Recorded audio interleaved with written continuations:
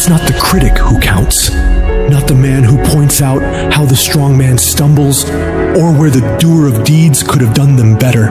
That person does not count. The credit belongs to the man who's actually in the arena, whose face is marred by dust and sweat and blood, and strives valiantly, who makes errors, who comes up short again and again, because there's no effort without error and shortcoming, but who does actually strive to do the deeds, who knows great enthusiasms, the great devotions, who spends himself in a worthy cause, who at best knows in the end the triumph of high achievement, and who at the worst, if he fails, at least fails while daring greatly, so that his place shall never be with those cold and timid souls who neither know victory